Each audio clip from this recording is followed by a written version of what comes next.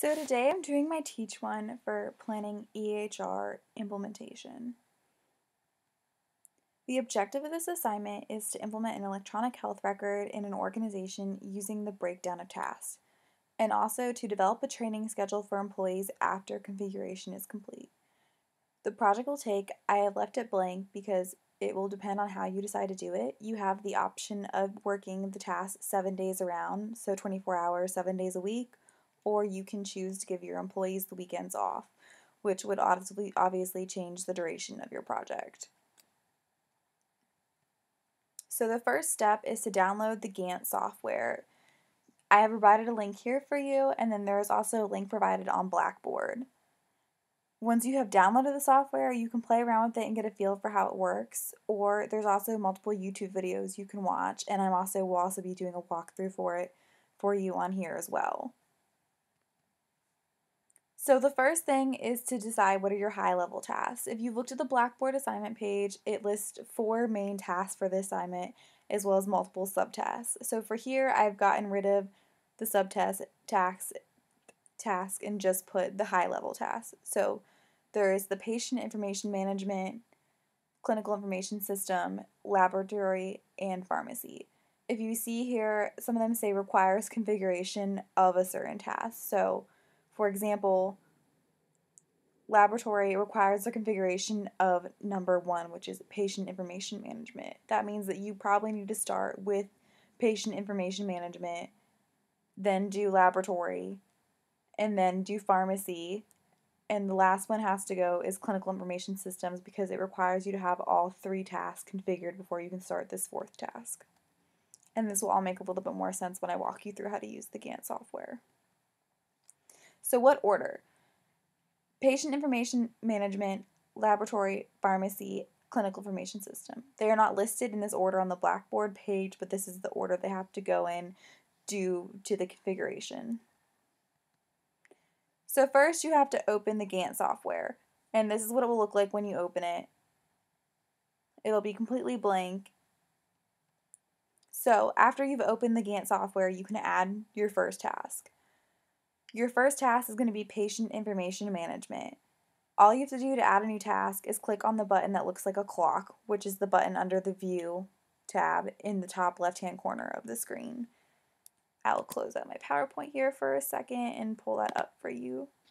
So, to add a new task, all you're going to do is click on the clock, and it simply pops up right there, and you can delete and type in whatever you want. In this case, it's patient information management. If you see the dates here that are wrong, don't worry about that. We'll get to that in just a few minutes, so don't worry about that. Just follow this step by step.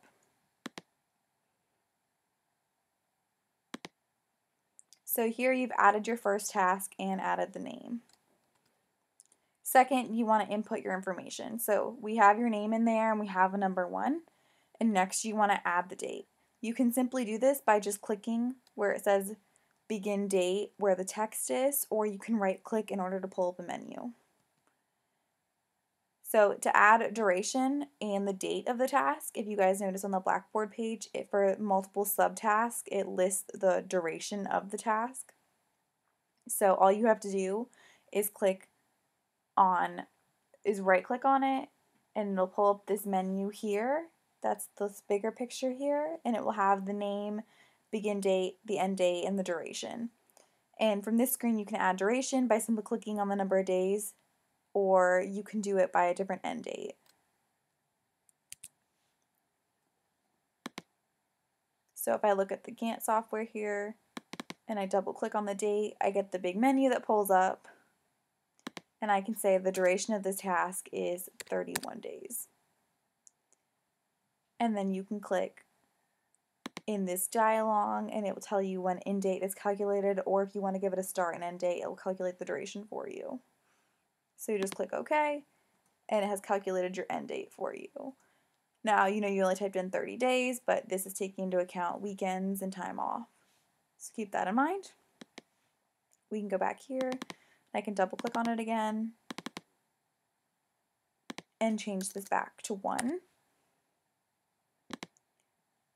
You don't need to set a task for the primary task that you have to do because it will automatically configure it for you, if that makes sense. So once we go back, remember we said our 4 main tasks are patient information, laboratory, and pharmacy. I think it's easier to start in this order. You don't have to do it in this order because, as you'll see later, you can set tasks to predecess other tasks. So you can just add a new task and hit 2 laboratory, and then you can click add new task again, pharmacy, add new task again. Probably shouldn't remember these. Clinical information systems.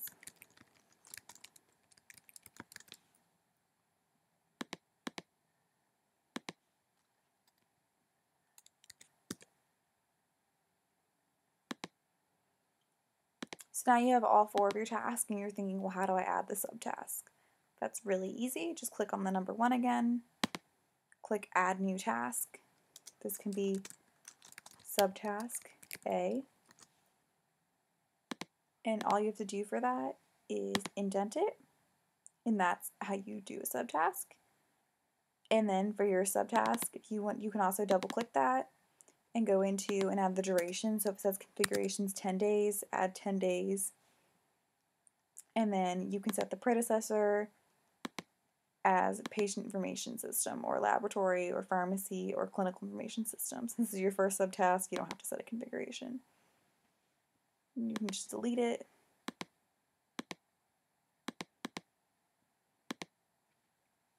But it still has your subtask of taking 10 days to configure. Now, because configuration and training are separate, you can click add new task. This will automatically make another subtask, and you can say A1 subtask training. And for the training, you don't have to set any predecessors, or you can just set the predecessor as subtask A.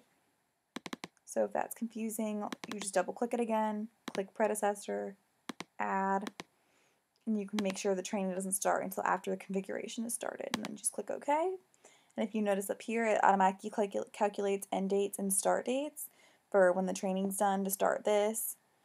Now, one thing that might get confusing is that training and configuration don't necessarily have to go together, so you might find it easier to separate these two and not add training in so you can get the correct configuration dates and then add a second chart with training or add it separately. So let's go back to the PowerPoint. I've covered all of this, adding subtasks. As I said, you can go through this, and I showed you simply hit the arrow that indents it.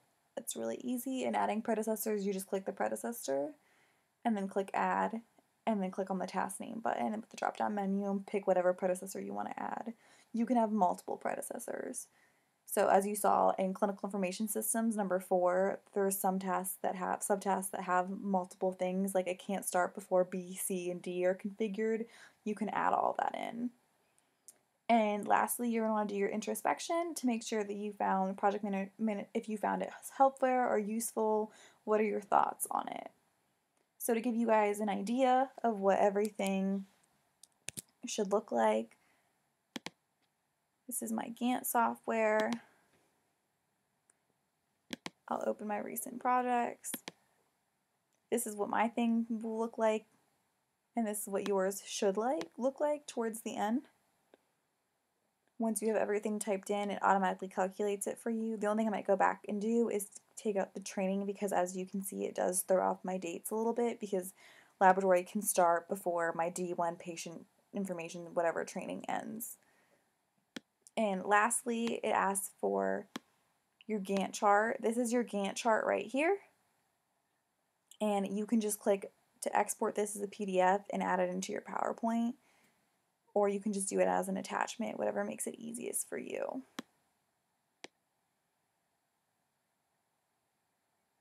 And if you guys want to see the rest of it, this is how I organized it first. You don't have to do it this way. It's probably easier if you use the software. But in my head, I went through and did the order of completion for all the subtasks.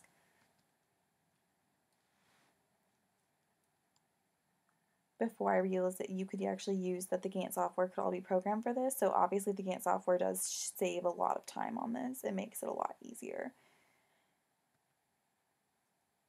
And then once everything's done, you'll know what your completion date is.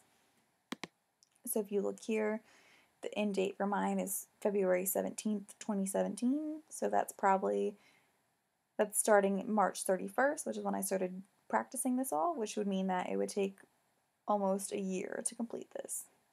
And like I said, you can add it to work year round, or you can take weekends off. It's whatever you want to do when you set the task as the project manager.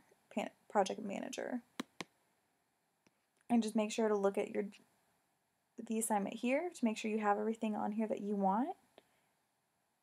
And if you need any extra links, you can just click on the page that we have for our class, and it has anything extra that you might want to look at to walk you through specifically how to do something. And Google obviously is always a great thing.